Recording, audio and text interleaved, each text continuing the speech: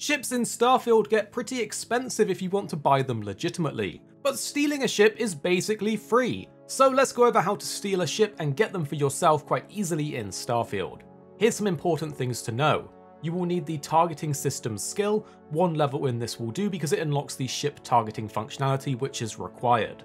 Note that you may also need rank 3 or 4 in the piloting skill, which is required to pilot class B or C ships, so note that you cannot steal a class B or C ship if you don't have the correct piloting skill high enough. So here's how to steal a ship for yourself.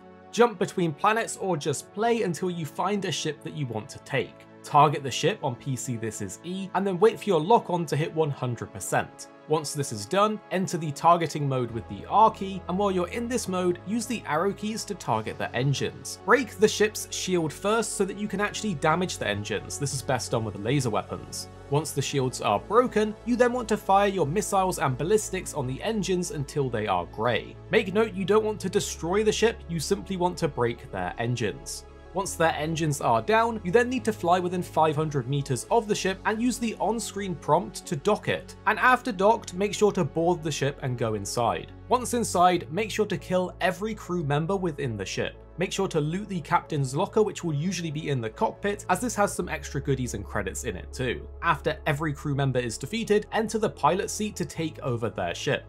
Now technically the ship is yours, and you can grav jump or land to make it your home ship. If you want to register it though, you will need to go to a city port and land. Then speak to a ship technician and click view and modify your ships. Here you will see that you can register the ship to keep it permanently in your list of ships. This does cost a small amount of credits, for me it was 11k.